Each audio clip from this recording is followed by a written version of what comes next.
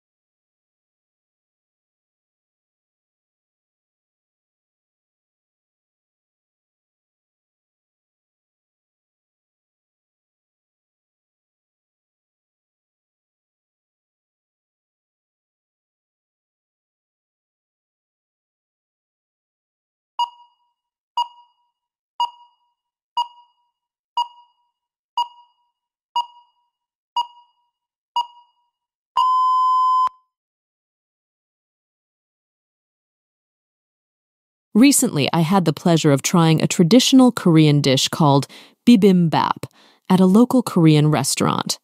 My friend introduced it to me, eager for me to experience the flavors of Korean cuisine. Bibimbap is a colorful mix of rice, vegetables like spinach, carrots, bean sprouts, and mushrooms, topped with a fried egg and a spicy sweet chili paste called gochujang. When all the ingredients are mixed together, it creates a burst of flavors and textures. I was pleasantly surprised by how delicious it was. The combination of fresh vegetables, savory meat, and spicy sauce was both satisfying and refreshing. It's definitely a dish I'll be ordering again in the future.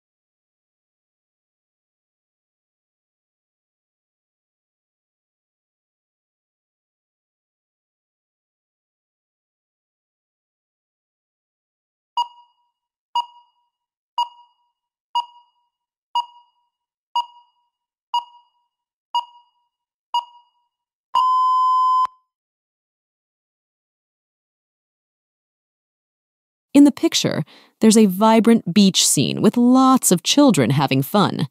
Two kids are happily swimming with float tubes, while a girl relaxes under an umbrella nearby. Another girl is engrossed in playing with sand, and in the background, two kids are building sandcastles. A boy and a girl are seen holding hands and strolling along the shore. Towards the right, a boy and a girl are energetically kicking a football around, and there's a portable swimming pool where a boy is enjoying a splash. Lastly, a girl is joyfully flying a kite overhead. It's a lively and cheerful scene, with each child immersed in their own playful activities, creating a delightful atmosphere of summer fun at the beach.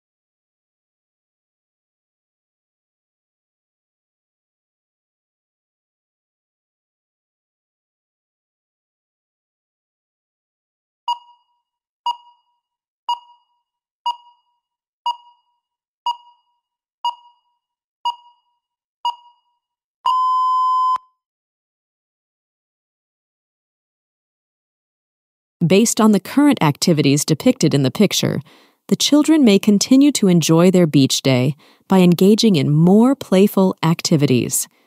The kids swimming with float tubes might decide to explore deeper waters, while those playing with sand could build even bigger and more intricate sand. The boy and girl holding hands may wander further down the beach, exploring new areas together. Additionally, the children playing football might organize a friendly match, and the boy in the portable swimming pool could invite others to join him for a swim. The girl flying the kite may try different tricks or let it soar even higher into the sky. Overall, the scene suggests a day filled with endless possibilities for fun and adventure at the beach.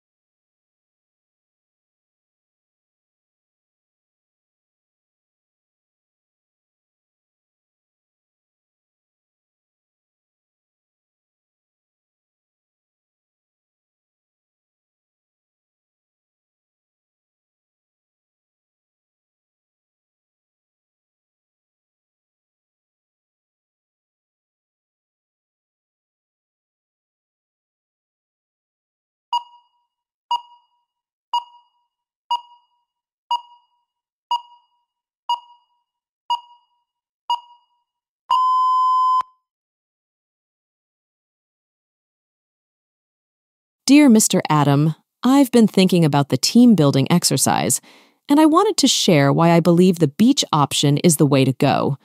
First off, picture this: a sunny day, toes in the sand, and delicious food from Cambo's Italian restaurant. It's a relaxed atmosphere perfect for bonding. Plus, a game of beach volleyball is a fun way to get everyone involved and active. Now, let's compare it to the mountain retreat. While the hike and views might be nice, not everyone enjoys hiking, and it can be tiring. The obstacle course sounds exciting, but it might be too intense for some team members. At the beach, we can unwind, have a laugh, and build connections in a laid-back setting. It's inclusive and enjoyable for everyone. What do you think? Looking forward to your thoughts.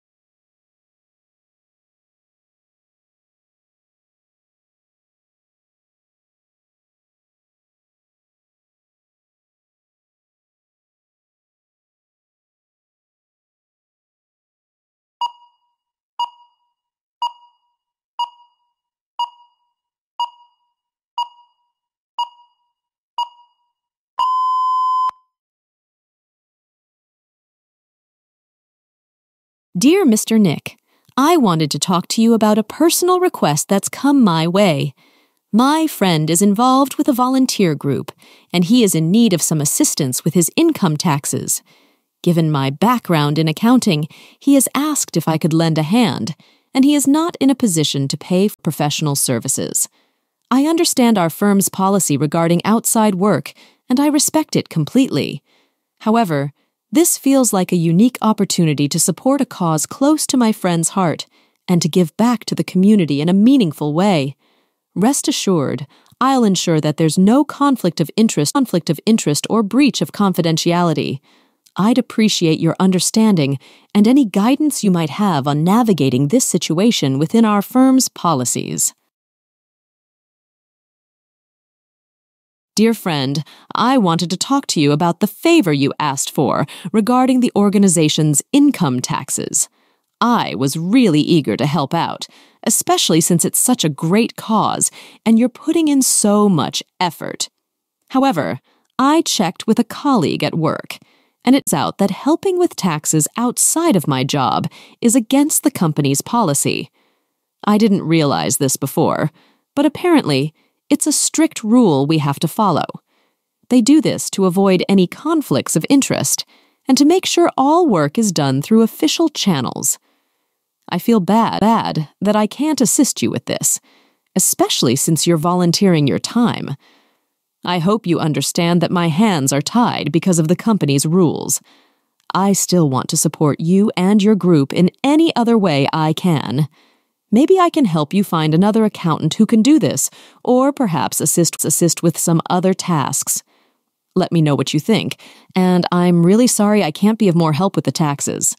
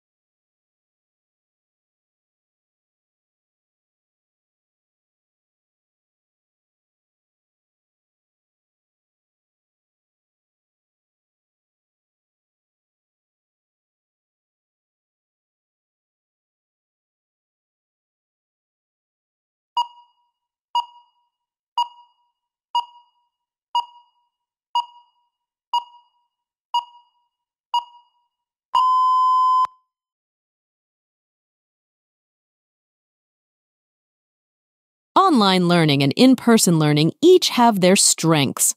Online learning is convenient because you can study from anywhere and often at any time. This flexibility is great for people who have jobs, families, or other commitments. It also allows access to a wide range of courses that may not be available locally. However, in-person learning offers direct interaction with teachers and classmates. This can make it easier to ask questions and get immediate feedback. It also helps build social skills and a sense of community. Online learning can sometimes feel isolating, and technical issues can be frustrating. In-person learning usually avoids these problems, but can be less flexible. So online learning is better for flexibility and access to resources, while in-person learning is better for personal interaction and immediate support. The best choice depends on individual needs and learning styles.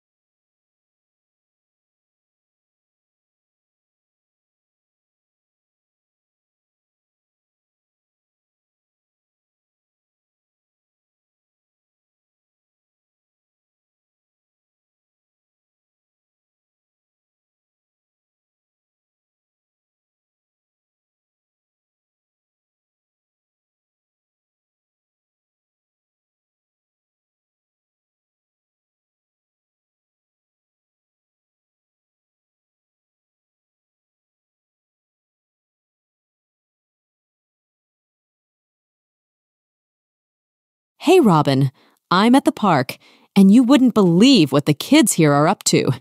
They're making a hot air balloon, and it's bright yellow. There are 4 of them, 2 boys and 2 girls, all sitting on the ground and working together. One of the boys is holding the hot air balloon, making sure it's steady, while the girls are taking care of the black basket that has some yellow material inside it. It looks like they're having a blast, figuring everything out and working as a team. I thought you might want to join them. It looks like a lot of fun and a cool way to spend the afternoon. Do you want to come over and help them out with the balloon? I'm sure they'd be happy to have you join in on the project. Let me know if you're interested.